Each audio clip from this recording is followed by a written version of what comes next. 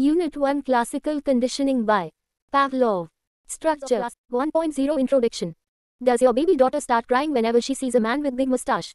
Does your brother fall helplessly in love with every lady who uses a particular perfume? The fear of your child, the blind attraction of your brother, may have at their basis the principles of classical conditioning. Both of them may have been behaving precisely like Pavlov's dog. How did your daughter develop the fear? You may recall the incident when your uncle with a pair of long mustache visited your house. Holding your daughter in his big burly arms, he had bellowed, "Hey there, my sweetie." Even you jumped up at the sudden sound. Your little girl was terrified and cried out in fear. Your uncle was a bit embarrassed and tried to soothe the baby. "Now, no more crying," he roared. The baby now got so scared that you had to intervene and take her from the boisterous grandfather's arms. Since then she had been scared of any man who happens to have a bunch of bushy hair below his nose, causing your anxiety and your uncle's mortification. What had happened? The sudden loud sound caused a startled response in the baby, generating the emotion of fear. Every time the frightening sound emerged, the baby. Classical Conditioning by Pavlov. 5. Learning and Cognitive Theories of Personality. 6. Saw a pair of dancing bushy mustaches, the most prominent feature on your uncle's face. So this innocent growth of hair, the sign of pride for your uncle, became the sign of danger to your daughter. She anticipated the frightening roar whenever she encountered any man with mustache and cried even before the sound came. The fact that your daughter has thus acquired this new and uncomfortable association of the mustache and the sound is an instance of classical conditioning. But you can erase this learning, or put new learning in her also. In this unit, you will know about classical conditioning. Classical conditioning is one basic model of learning which was a landmark in the history of understanding behavior. The man behind it was a Russian physiologist named Ivan Petrovich Pavlov. In this unit, you will learn about Pavlov's basic experiment, the concepts emerging thereof, and the application of classical conditioning in personality theory and psychopathology. 1.1 Objectives. L. After going through this unit, you should be able to define classical conditioning. L. Describe Pavlov's experiment in classical conditioning. Differentiate among unconditioned stimulus, unconditioned response, conditioned stimulus and conditioned response. Draw a schematic diagram of classical conditioning experiment with its essential elements. Explain the implications of Pavlov's classical conditioning in understanding personality and discuss the applications of classical conditioning in psychotherapeutic settings. 1.2 Concept of classical conditioning. Classical conditioning is a learning paradigm from behavioral point of view. Consider any stimulus S1 capable of eliciting a natural response R1. Imagine any other neutral stimulus S2 that does not elicit this particular response. Suppose within the experimental situation, these two stimuli S1 and S2 are consistently presented together. After a few exposures of S1 and S2 together, the natural response to the first stimulus R1 would occur in the presence of the second stimulus S2 also, even if the first stimulus S1 is absent. Thus after conditioning, the second stimulus, originally incapable of eliciting the specific response, becomes capable of doing the same. Consider the example of the boisterous uncle. The loud voice was the natural stimulus S1 that elicited the natural fear response R1 in the child. The mustache was, originally, a neutral stimulus S2 incapable of eliciting fear. But, as it always accompanied the big sound, it gradually became capable of eliciting the fear, even when the sound was absent. The term classical conditioning is defined as learning by association, whereby a neutral stimulus, by virtue of its occurrence in close time and space with a natural stimulus that gives rise to a natural response, becomes capable of eliciting that natural response, even in absence of the natural stimulus. Classical conditioning is applicable only for reflexive and spontaneous responses, and not for voluntary responses. The phenomenon of classical conditioning was discovered by him in the course of his work during the turn of the last century. This was reported elaborately in his paper in 1927 and also illustrated in detail in 1928. In the following section we would study in more detail the best-known experiment by Pavlov. 1.3 Pavlov's experiment on classical conditioning. 1.3.1 The experiment. Ivan Petrovich Pavlov 1849-1936 was a Russian physiologist. During the late 19th and early 20th century, Pavlov and his associates were working in a laboratory at St. Petersburg on the digestive process of dogs. Pavlov was studying the gastric secretion of the dogs by placing meat powder in their mouth and measuring the saliva. For the sake of precision of measurement, Pavlov had arranged to give a signal of light or sound or bell just before placing the meat powder in the animal's mouth. However, after a few trials, unexpectedly, the dog started salivating in anticipation of meat powder. It began to salivate at the signal, light or sound, even before the meat powder had been given. Thus its salivary response, which should come naturally only after the meat powder touches the taste buds, started to be elicited by a neutral visual or auditory stimulus even before the meat powder was given. Pavlov also noted that the amount of salivation in response to the light or sound was less in amount than the salivation that occurred in response to meat powder. Pavlov was disturbed by the phenomenon. He considered this psychic secretion a hindrance to his scientific work. Later on, however, he attempted to explain the unexpected turn of affairs. Initially he tried to go by the introspective method and tried to guess what the dog was thinking.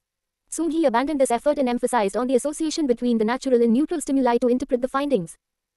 Before conditioning, food being shown to the dog, The dog salivates, ring a bell. Non-salivating dog during conditioning. Ring the bell, give the food. Dog salivates, repeat this many times so that the dog is able to associate the bell with the food.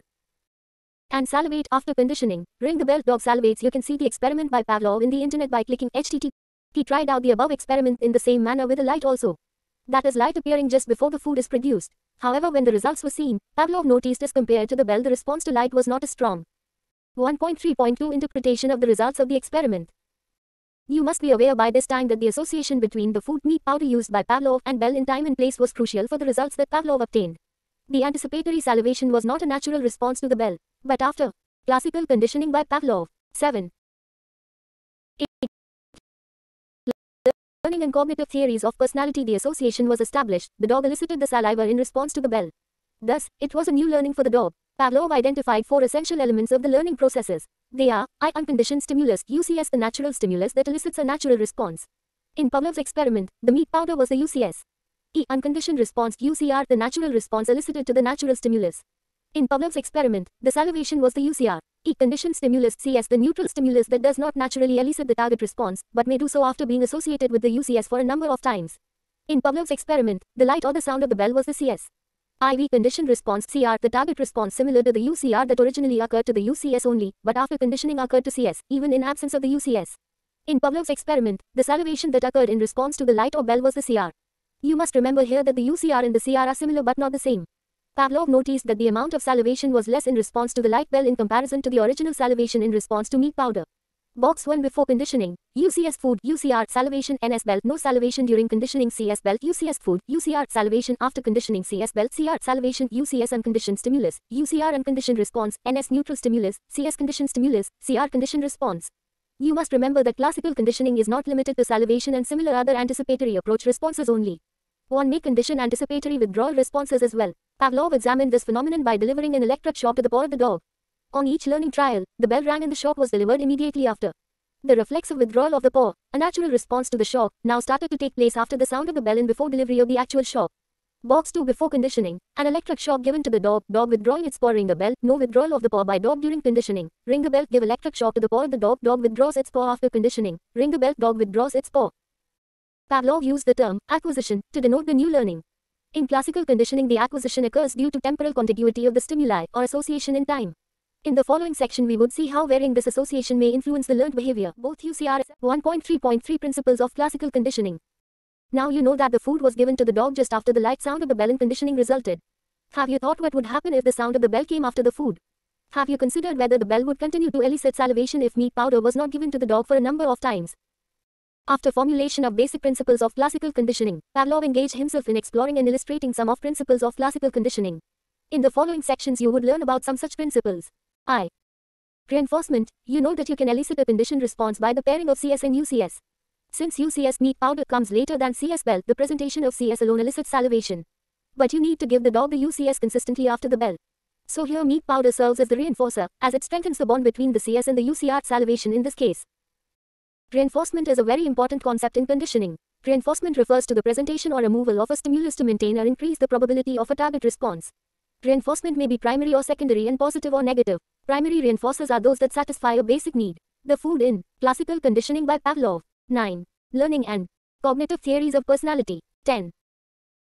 Pavlov's experiment is a primary reinforcer. If the same experiment is conducted on a child and she is handed over a chocolate as her reward, that will be secondary reinforcer, as chocolates are not essential for survival. Secondary reinforcers are rewarding or punishing because they have been associated with the primary reinforcer earlier in time.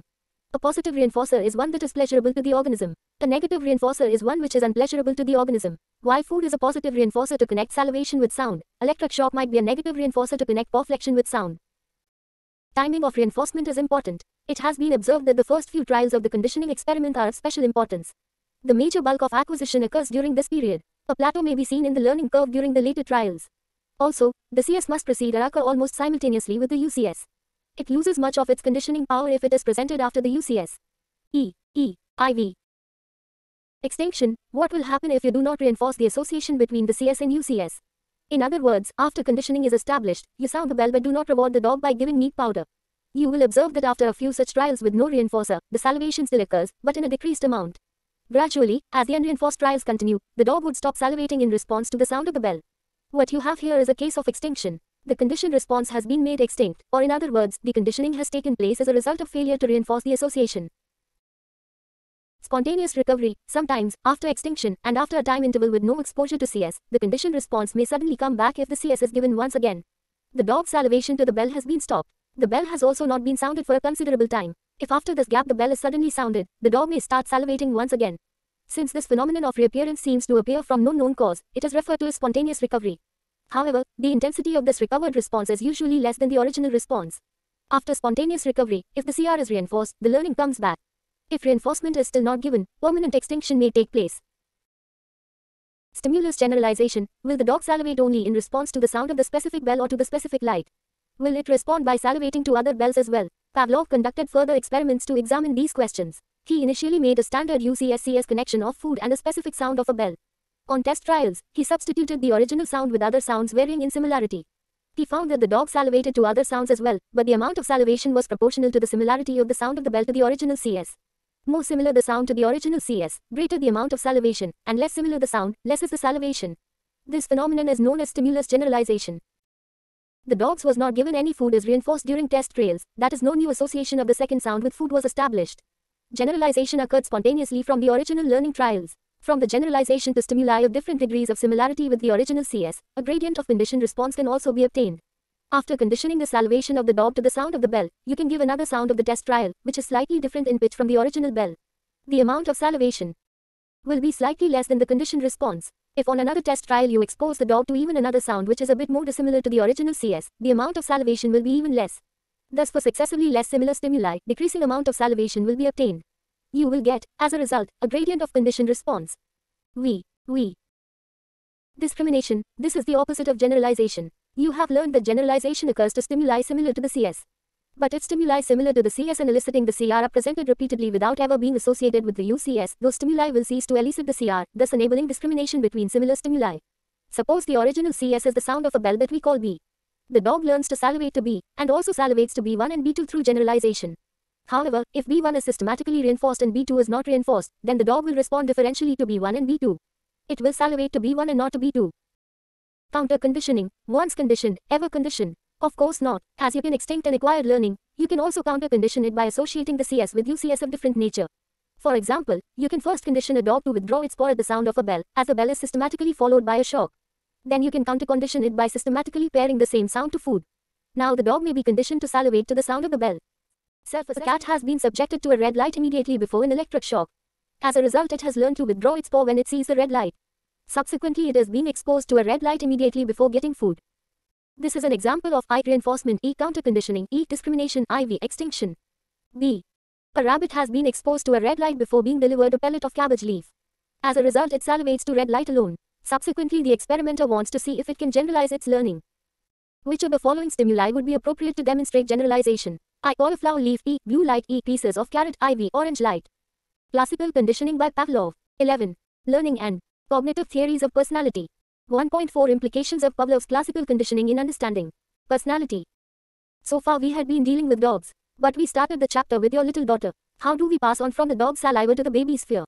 How far this fear conditioned in your daughter may make her an anxious woman throughout her life. In this section, you will learn about the application of classical conditioning principles to complex human behavior and personality characteristics. Pavlov's lead was followed by a number of behaviorists. They conducted experiments with conditioning and deconditioning of various emotional and social behaviors. Among the earlier works in this direction, the most famous is the case of Little Albert reported by John Brodus Watson 1878-1958. 1.4.1 Conditioned emotional responses, the case of Little Albert. A classic experiment conducted by John B. Watson and Rosalie Rayner in 1920. Watson was an ardent behaviorist and a critic of complex psychoanalytical explanation of emotion. Watson, 1913-1920. They worked with an 11-month-old boy called Albert. Watson and Rayner were able to instill fear of rats in the boy. Initially, Albert was not afraid of rats and used to play with rats fondly. Watson and Rayner exposed the boy to white rats and simultaneously made a very loud sound by the bang of a hammer on a suspended steel rod.